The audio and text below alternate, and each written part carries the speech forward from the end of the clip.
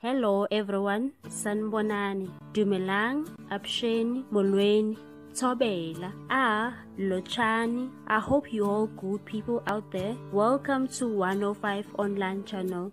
In this channel, we are bringing you celebrity news, entertainment news and gossip celebrity news. President Cyril Ramaphosa and his allies have called for the ANC to rule that criminally charged party members should not be eligible to stand for election to any position.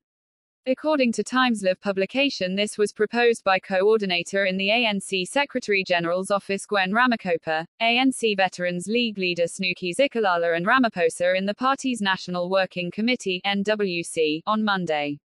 They called for the NWC to bar party members affected by the step-aside rule from contesting leadership positions in regional, provincial and national conferences.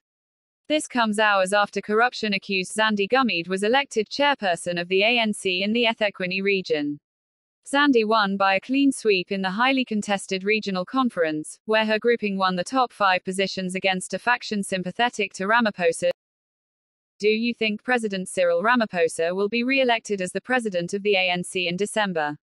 Share your thoughts and leave a comment down below. Please subscribe for more news.